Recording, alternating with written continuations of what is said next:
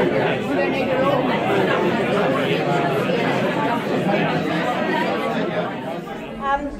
thank you very much, Frank, for that introduction. I have quite a formal and prepared speech, which I feel is not the appropriate thing.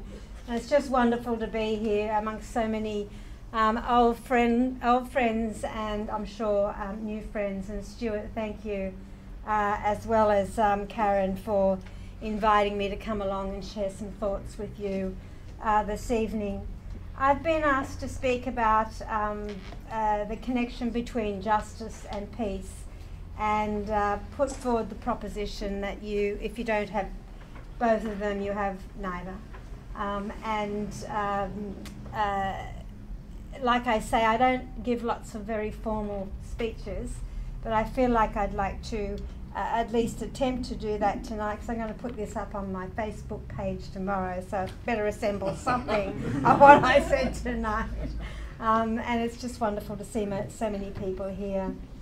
Of course, it is a great privilege to speak, and I've had a long association, as Stuart will probably mention or would know, with the Sydney Peace Prize. I'm going to take that off. With the Sydney Peace Prize, and of course the Centre.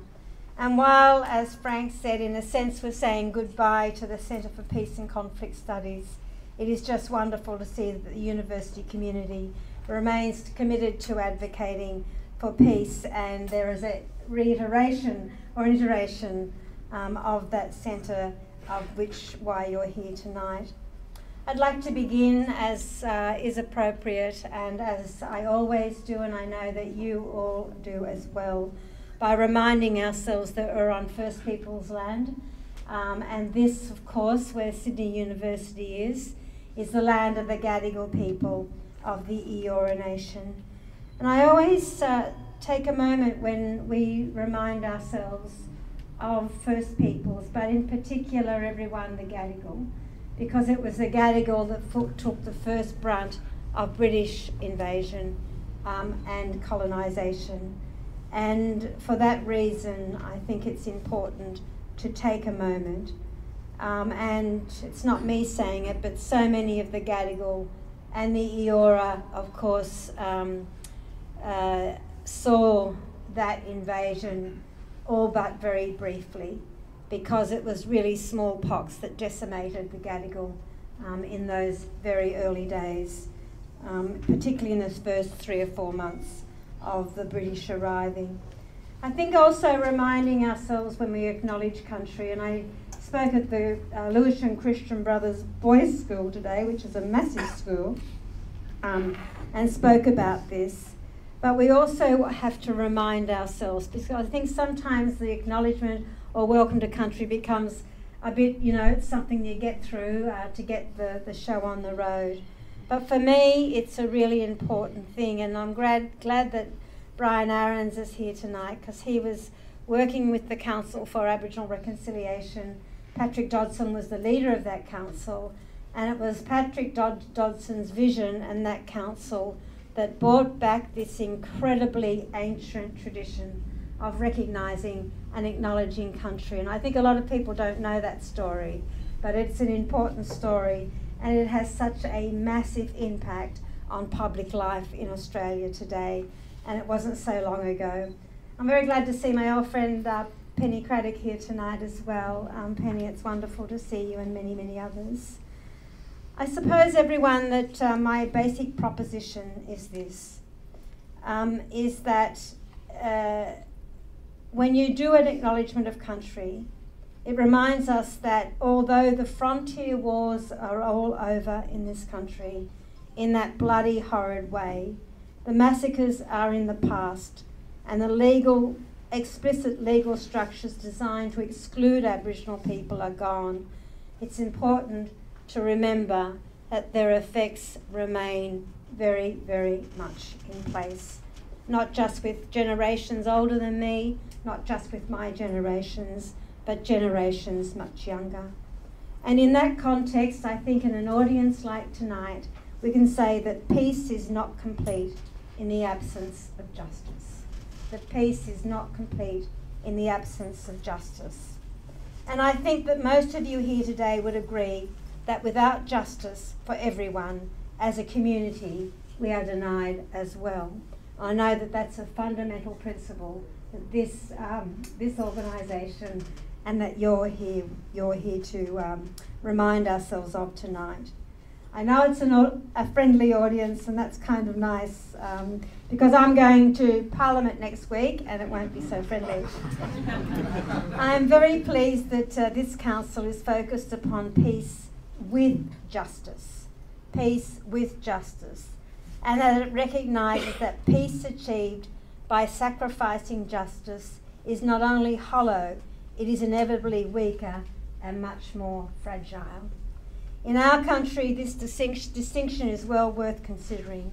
We have a history, and a very recent history, which makes this very important consideration. I said to the young men I spoke to this morning, the first 10 years of my life were spent not being worthy enough to be counted in the Australian census. And that is a very recent history. And people, I think, tend to lose sight of it, but the fact is that it is what the reconciliation process has actually been about. It has been about peace, and it has been about justice, in particular about justice.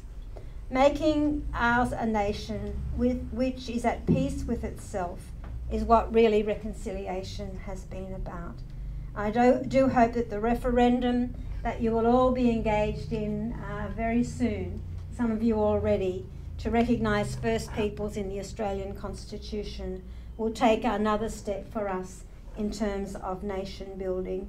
And can expect to hear a lot from me on that one as we move forward.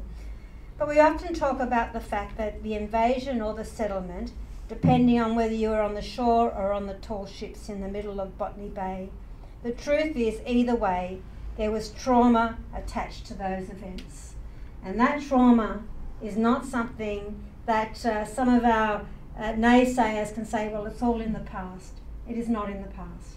It lives with each and every single one of us. It is what has built, in many ways, the situation that we have today. I get so cross with saying, well, Aboriginal people have all these opportunities, pull your socks up, get over the past and get on with it. Well, you know as well as I do that that is not how the world works, and it's not how we work as individuals, as human beings. The trauma is passed on from generation to generation. It is well and truly entrenched, made worse by historical government policies designed to break down history, kinship and family structures and destroy cultures. And of course, many of the senior Aboriginal people that you know, that you mix with, that are part of our great movement are people that have been directly affected, and I mean directly affected, by those policies of forced removal of Aboriginal babies and children from their families. In fact, that practice was still going on when I was a young girl, still going on very much. The Wiradjuri wars, and I'm a Wiradjuri woman, were 2 in number. And I remember just a few months ago driving through Wiradjuri country up the back of Darlington Point on my way to Narrandera and crossing over a creek bed, and the name of that creek was Murdering Island. It would have been my direct descendants that gathered, were forced onto that island and systematically killed some years before. These effects are real, everyone. They are born out of the statistics, and more importantly, they are born out of the lived human experience of First Peoples. Mick Dodson, and it's an old quote, but it is one that I say as much as I can, because it is about the fight for social justice. I think Mick said this in perhaps 1984 when he was the Social Justice Commissioner. He said this: is what faces you in the morning. It is awakening in a house with adequate water supply, cooking facilities and sanitation, the ability to nourish your children and send them to school, a life of choices and opportunity, free from discrimination. And what better description have you ever heard of what social justice actually is? We see in the huge disparity between Aboriginal and non-Aboriginal incarceration rates, or life expectancies, or education rates. All of those things you know. I won't quote the statistics. But what they do mean, everyone, is that more families are separated by the judicial system that does not recognise the circumstances of those who find themselves in it. It is inconceivable how we make up 4% of the population, and yet in juvenile justice systems across this country, in some parts of Australia, 100% of the juvenile justice population, 100% of the children removed and put into statutory child protection, 100% Aboriginal. Can you imagine what the downstream effects of that is going to be? It means more mothers and fathers, uncles and aunts taken too early from their loved ones. But it also means more Aboriginal young people locked out of the education system that will give them the chance to break these cycles. And that is how nuts this is. It is fundamental, and that is a fundamental and systemic injustice, one as we as a community have to meet together. But we are still so far from being at peace with ourselves as a nation. In 1997, the Reconciliation Convention in Melbourne, I think it was one of the most seminal, for many reasons, few days of my life. But Alex Boraine was there, and Stuart, you'd remember Dr. Alex Boraine. He was the deputy chairperson of the Truth and Reconciliation Commission in South Africa at the time. And he spoke, and he clearly laid out the path he saw towards a just peace. He said this: "We cannot achieve reconciliation without the truth, however costly the search for truth and knowing the truth might be. It is of fundamental importance to base peace and unity on truth. An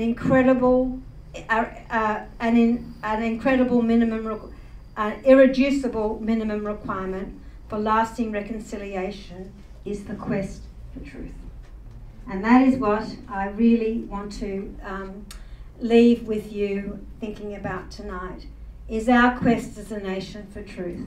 How much further have we got to go? And I think we have achieved a great deal. But Dr. Alex Boraine went on to say this. This was part of what he deemed as the 3 anchors for reconciliation. The first was the art of truth-telling, something that we today are travelling further towards in our country. But the second anchor, he said, was restitution. The third was the restoration of the moral order. And that, to me, is something that we need to grapple with as a nation. When we talk about what justice means in our own context, I think honestly something that serves us well. And the truth is, we aren't there yet. I have committed my entire life to that craft of truth-telling. It isn't news to anyone in this room that the social justice deficit exists, no doubt, if we haven't studied in one of the rooms in this place, and you've at least seen some of it on the news. I always want to make the point that the notion of a just society doesn't relate only to the need to close the gap for First Peoples. While the malaise in Aboriginal affairs creep back to paternalism and increasingly prescriptive government approaches to policy making, and that is our real challenge politically right now, let me tell you. I am seeing it up close and personal. A creep back to paternalism and prescriptive government approaches. But this search for a just society is also about the others that we've left behind, those who through no choice of their own. I know some of you are familiar with the work of the late and very great Tony Vincent. His work, particularly his Dropping Off the Edge series, demonstrated this issue most clearly. What it showed was that for a segment of our community, the barriers to full participation weren't only entrenched, they are growing. This is systemic injustice, and one of which our community should not tolerate. Unfortunately, in my view, the statistics belie the reality, and I'm almost finished. When these facts and figures, they are far easier to turn into salacious tabloid headlines about families of welfare bludgers and housos trashing their state-funded accommodation. than they are to distill into the reality of complex intergenerational disadvantage. Weak governments run on this populism because it's easy and it's politically popular. Watch next Tuesday night and listen. I think a good deal of this popularity comes from the fact that as a society, it is easier to not deny that we have any responsibility for these systemic injustices. Take the headline which ran in The Australian just yesterday, for example. 2% of the people receiving New Start, which is about $540 a fortnight, the New Start allowance, are allegedly rorting the system. Now, the government is going to spend millions on chasing that 2%. I can't speak for all of them, but I think it's fair to say that at least some of those people who choose to subsist on the system are doing so because they don't have the tools to make any other choices. And how can you not understand that if you purport to represent people? This is what Mick Dodson was talking about, that the children of disadvantage really have a choice. So when we talk about making ours not just a peaceful society, but a just one, I would urge you all to consider this point. We are not just a society, we are not a just society, until we can say that all people do have a choice to educate themselves, to participate in their communities and the broader society. How can a just society possibly accept some parts of the community just by virtue of the circumstances in which they are born? Whether it is for Aboriginal or non-Aboriginal communities, we need to start being honest with ourselves. The land of the fair go has a fair way to travel, I think, and so does our bloody national anthem. For the Aboriginal community, I hope the referendum to see First Peoples recognised in our Constitution will be part of that truth-telling. And finally, my friends, for the community more broadly, think a good place to start is a simple acknowledgement that not everyone is born with equal opportunity in this country. As Tony Vincent found so glaringly, one of the best indicators for your future outcomes is the postcode where you were born. How can that be in a first world nation? So if I make one point at this launch tonight, Stuart, it is this. Don't stop seeking justice. This institution and those like it are vital to our search for a more just peace society, and the discussion activities of the Sydney Council for Peace with Justice are going to be absolutely vital to our pursuit of truth-telling and a just society.